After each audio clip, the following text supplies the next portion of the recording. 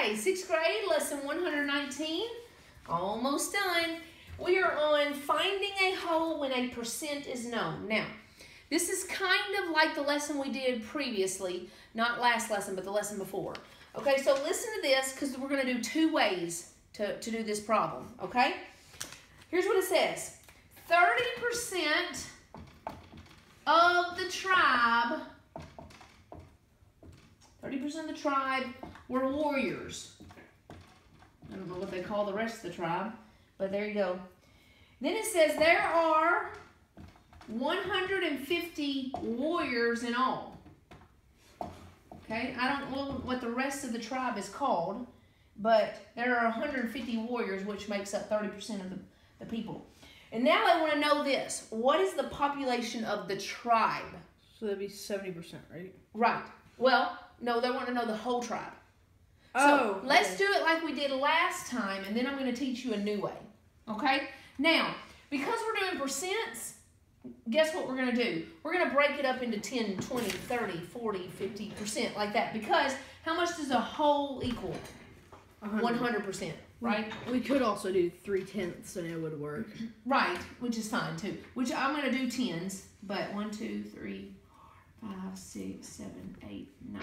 1, 2, 3, 4, 5, 6, 7, 8, 9, 10. Yes. Okay, so 30% would be here, right?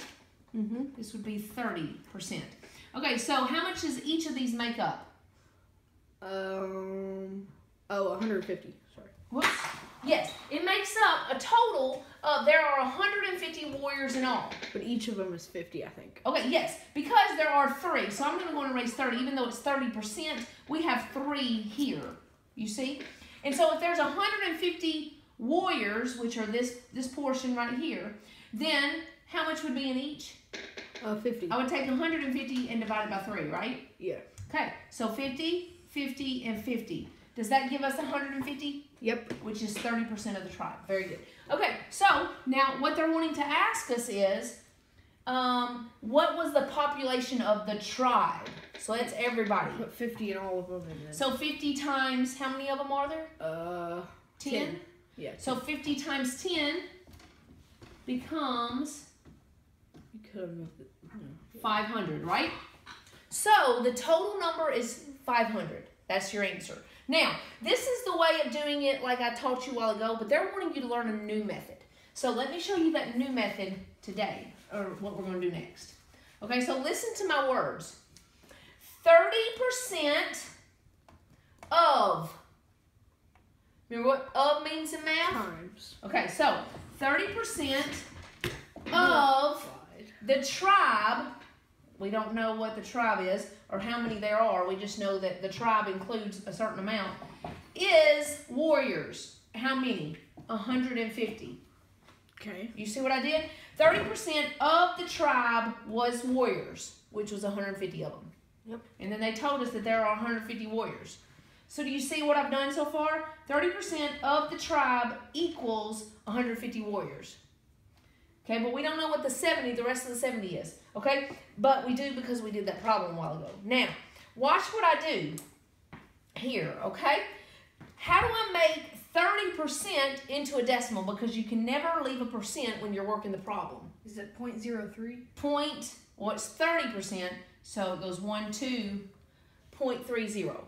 Oh. Okay, so every time you have a percent, you're dividing by 100, because 30% is 30 over 100, which is 0.30, because tenths, hundredths, right? Yep.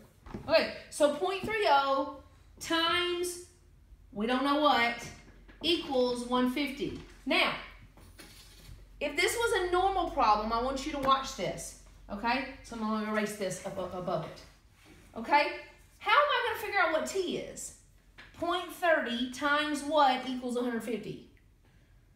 Well, let's take just normal numbers and put them in the problem. What if I said 4 times what equals 20? What would you do to answer the problem? You would... What's the opposite of multiplication? Subtract. Division? Division, yeah. Right? So, how do I get 4 times 5 equals 20? I take 20 and divide it by 4 to get 5. So I know that the t is going to give 5. So guess what I have to do on this problem? Just like I took 20 and divided by 4 to get 5, I'm going to take 150 and divide it by 0.30. So watch what I do. 150 divided by 0.30. Now, do you remember what happens? Because I can't have decimals. It has to be a whole number here. You move it over twice. Very good. 1, 2. You have to move the other one, which will Right. And right now, where is the decimal? At the very end. At the very end. Even if you can't see it, it's always there. So because I went 1, 2, I'm going to go 1, 2. And what am I going to fill this in with? Zeros. Very good. Now, let's work the problem. 30, can it go into 1? No. 30 into 15? No. 30 into 150? Yes. So, it's going to go right here.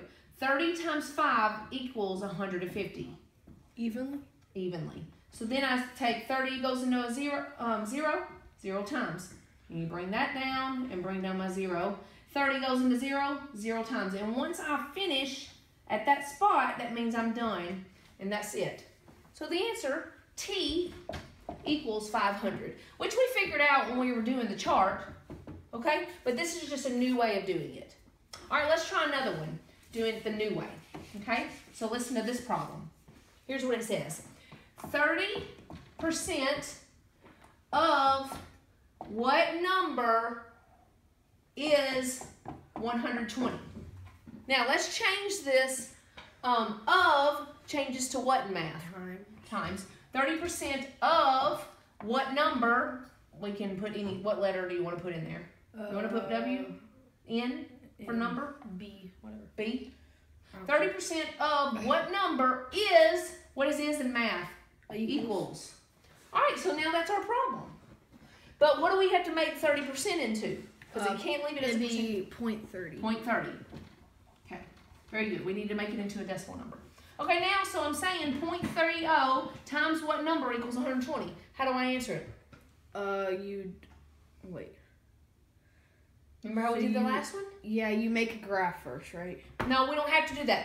This is our new way of learning for this one. For this 0.30 times what equals 120? Do you divide? Yes, because I'm saying 0.30 times what equals 120. Yeah. Right? 0.30 times what equals 120. Okay, so we have to make this a whole number. Okay, so you put it into, it can't go into 12. So wait just a minute. Oh, we moved it twice. So where's my decimal here? It'd go over twice. It's at the end. Oh, yeah. But since we want to move it 1, 2, we go 1, 2. Fill that in. Okay? And let's go and move that up while I'm thinking about it. After 12. Okay. So now 30, it won't go into 1, 30 won't go into 12, but it will go into 120. 3 times what goes into 12? Just to kind of help us. 4. 4. So 30 times 4 will equal 120, just so you know. Okay? So then I subtract, bring something down. 30 times 0 is 0. Bring it down. 30 times 0 is 0. And we are done. And that is the end of it. So 30% of 400 is 120. Yep. Okay? We've got one last problem and we're done. Okay, write this one on your paper. Okay. Here's what it says. 16 is 25% of, I'm going to put a W in, what number? That's the question. 16 is 25% of what number? Okay. Okay, so let's make this mathematical. 16 changes to the number. 16 is changes to Equals. 25%. It stays, I think. Yes, Well, but because it's percent, 0.25 of sorry. Times multiplication. Very good. And what number? We can put a question mark and N. I just like to use N. Okay? So now I'm going to take 0.25 times what number equals 16. So what am I actually doing? You're dividing. Okay? Now, I'm saying 0.25 times what? 0.25 times what equals 16. And then actually be 1,000. Okay, so let's move this. 1, 2. And there's my decimal. 1, 2. Okay? You put a comma after 3. Huh? You put a comma after 3. You know what I'm saying? Right, but not right now. We're not going to. Okay. No, because our answer's in decimal form. So this is actually $16, kind of, if you were to see it like that. Okay, so can 25 go into 1? Nope. No. 25 go into 6? 16? No. Nope. 25 go into 160? Yep. Yes, I don't know how much. So, let's say 25 times 6 maybe. 6 times 5 is 30. 6 times 2 is 12. 13, 14, 15. Okay, I got to 150. I can't add any more because it would be 25 more than that, which would be 175, so I'd go over. So 6 is our answer here. 6 times 25 is 150. Okay? Then, if I subtract, bring that 0 down, 25 will go into 100. Well, think about quarters. How many quarters equal $1 or 100 cents? 25 times 4. 4. Very good.